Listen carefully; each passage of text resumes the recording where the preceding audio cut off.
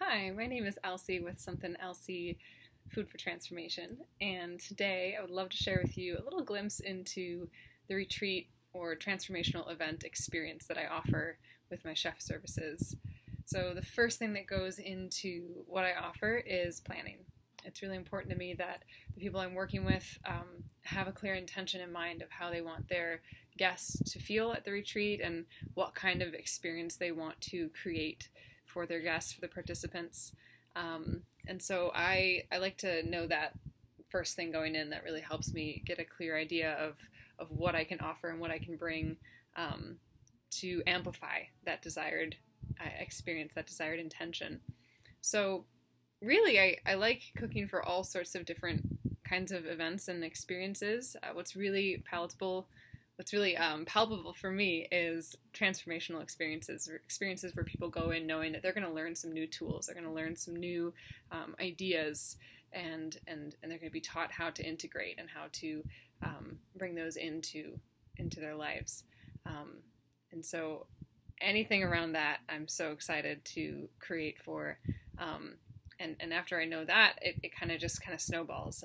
The next thing we do is generally I make a survey or find out a way to touch base with all the participants just to know if there's any dietary restrictions, any preferences, any allergies.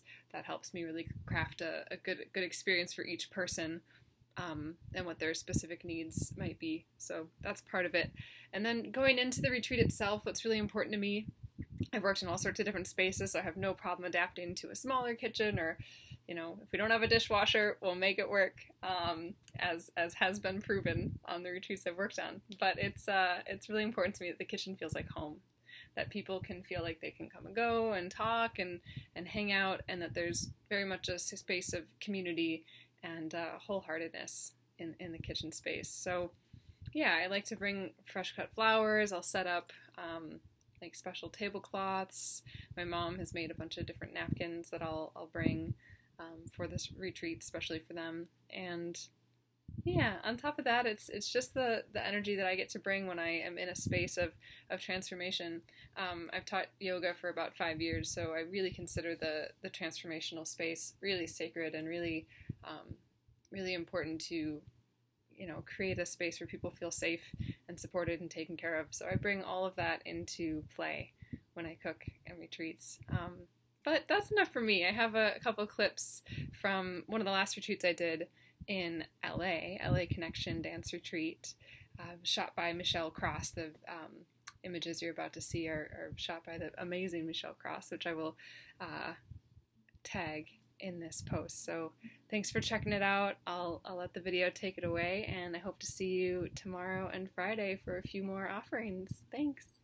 The money I paid for this retreat is peanuts compared to the experience you were able to get with all of the wonderful people. The food was phenomenal. I have had vegetarian things that I did not know could taste that good. It's been money well spent. I'm so touched and moved by the people who showed up on this retreat. I feel like I'm really contributing to a greater cause and a greater good. I can feel the love and the energy moving through this whole weekend as such a powerful movement, powerful vibration, and I'm just so grateful that I get to witness it and I get to help support all of that, because the transformation and the experience is so important to me, and I really feel it, and everyone who came out is so open to it and just really invested in exploring, and I love that.